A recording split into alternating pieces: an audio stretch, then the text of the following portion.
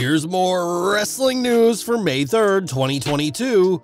And your headlines for this afternoon include Dexter Lumis drops intense video after WWE release. Is he on his way to AEW? Fans drag AEW for posting Harry Potter graphic. Why Becky Lynch screamed uncontrollably after losing title match at WWE live event. John Cena takes on new role. Mick Foley opens up about Undertaker leaving him out of WWE Hall of Fame speech. WWE makes a conscious effort with the women's division and the implications of it all. Breaking news about yet another mass WWE NXT releases. Malcolm Bivens touts current NXT star as future world champion. WWE Intercontinental Champion Ricochet would love to return to NXT 2.0. Released WWE wrestler admits to watching AEW while working in WWE, and more. We're kicking off with WWE's recent releases, as Dexter Lumis was one of the 10 superstars to be released from WWE, despite being one of the most prominently featured stars just a few months ago. Lumis's wedding to Indy Hartwell was the closing segment of the premiere of NXT 2.0, but the former superstar isn't going to let being released hold him back. In an intense video on Twitter, Lumis announced the return of Samuel Shaw, the name he went by in Impact before coming to WWE, and changed his Twitter name to reflect the news. While the Dexter Lumis name came from two stars of horror, Dexter Morgan of the TV show and Dr. Samuel Lumis of the Halloween franchise, it's now time for Samuel Shaw to return and terrorize a new generation of wrestlers. Samuel Shaw is back and hasn't wasted time getting his first booking post-WWE. ARW is an independent promotion based in Orlando, Florida, a very convenient location for the former NXT star, and on Twitter, they confirmed that Samuel Shaw will be at their June 24th event, Born in Blood. ARW hasn't confirmed what Shaw will be doing during the event, but with getting a booking so quickly after his release, the future looks bright for the former Dexter Lumis. Over to AEW next, as the company has a loyal fan base, but recently they earned some backlash over a graphic they shared on social media. In a tweet, AEW celebrated International Harry Potter Day and posted an image of 4 AEW factions as Harry Potter houses, but fans didn't take too kindly to the tweet. Many called out AEW for referencing the Boy Wizard franchise, especially in wake of the author J.K. Rowling's transphobic comments. Rowling has come under fire in recent years for certain comments, including posting what she called a manifesto about why she opposes transgender people, which contained several inaccuracies. Twitter users have also branded Rowling a hypocrite, as she has said that she would march with the trans people if they were discriminated against, but during a recent march in the UK to oppose the country's government supporting highly dangerous conversion therapy, Rowling instead had a party with several others who opposed trans rights. Given that AEW has always promoted itself as an inclusive company, with Nyla Rose being transgender herself, it's odd that they would promote the work of the controversial author, as the wrestling company may wish to stick to wrestling from here on in.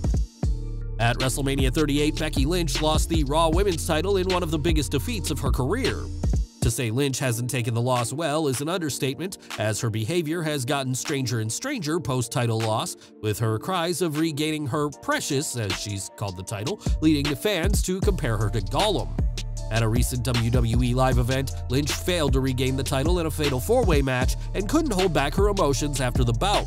In a video recorded by a fan, Big Time Bex is seen and heard screaming at the top of her lungs in a fit of rage, clearly distraught after both losing the title and failing to win it back. After winning the title all the way back at WrestleMania 35, Lynch is having to get used to not walking around with a championship around her waist, which is proving to be incredibly difficult for the Irish superstar. Now, John Cena is an icon of the ring and has since become a major player in Hollywood, and now the 16-time WWE World Heavyweight Champion is trying his hand at yet another industry. According to Bloomberg, Cena is one of the many celebrities announced as a co-founding partner for a new cocktail business called Thomas Ashbourne Craft Spirits. The brand will be making its debut later this month with pre-mixed, ready-to-drink cocktails attached. In a statement from the company, Thomas Ashbourne Craft Spirits says they will provide premium bourbon whiskey with notes of bright orange bitters, sweet maplewood, and a hint of caramel. This could be just the start of a big summer for Big Match John, who is expected to return to WWE next month to build towards SummerSlam, and time will tell how his new venture into the craft spirits market pans out for the WWE icon. In April, The Undertaker took his rightful place in the WWE Hall of Fame after an incredible 3-decade career with the company. The Phenom faced pretty much every big name throughout his in-ring career, but one of his most iconic opponents got snubbed during his induction speech.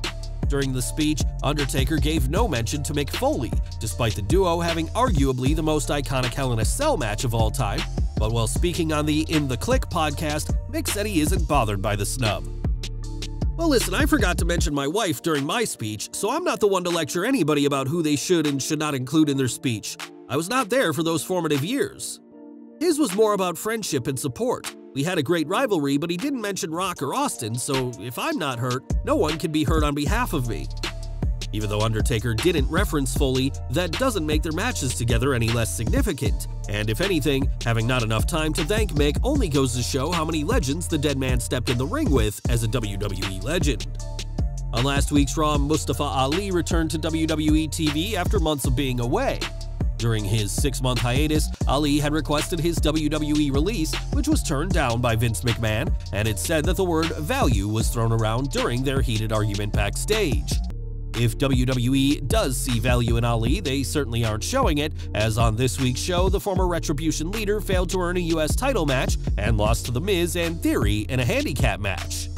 It seems as though there are going to be other things in store for Ali, as during the show, Ciampa attacked him from behind again, kickstarting their feud against one another. While a fatal 4-way for the US title seems to be the ideal option, it doesn't appear that WWE has any plans for Ali to win any gold right now, and with Ciampa being called up only recently, expect Ali to keep spiraling down and lose this feud too. Last night was a rough one for Ali, but the women of Raw had a much better time, closing out the show with a 6-woman tag match.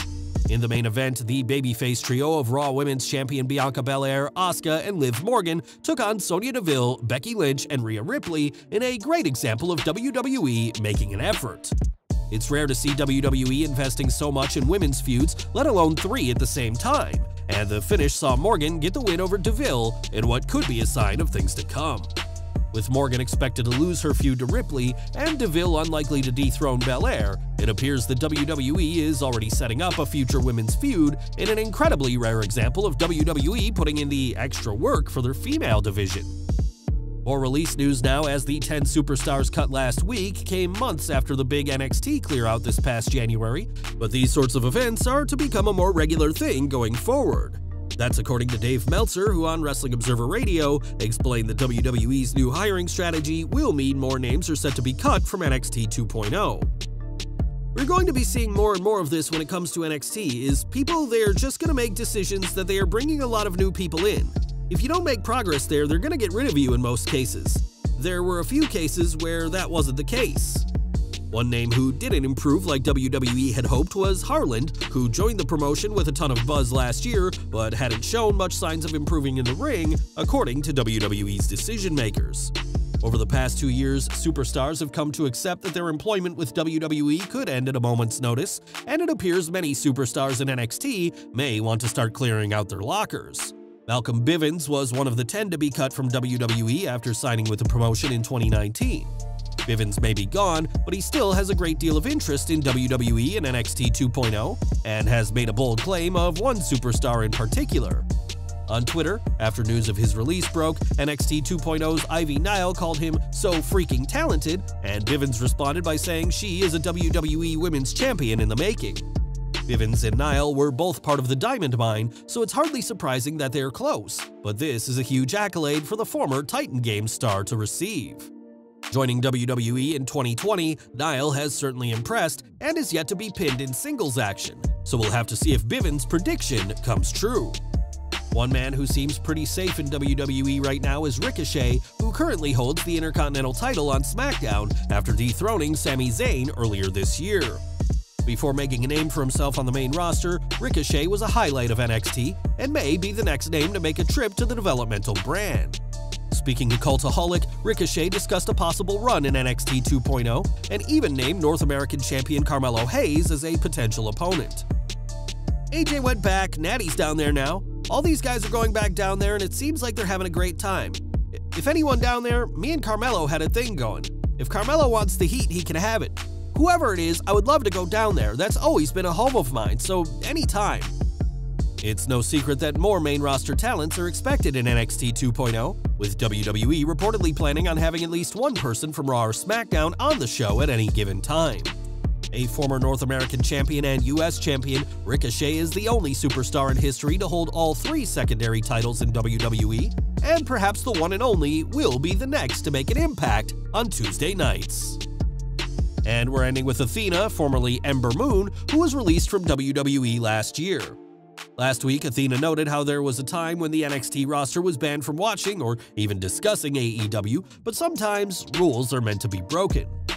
Speaking to Chris Van Vliet on Insight, Athena discussed watching AEW in secret despite being a WWE superstar at the time, saying, "I was watching them because I was envious. I remember I would text Dustin from time to time to see how he was, and he would say, 'We are sure having fun over here.'" Athena hasn't joined AEW, at least not yet, but since her release, has competed almost exclusively for Warrior Wrestling, where she currently holds their Women's Championship.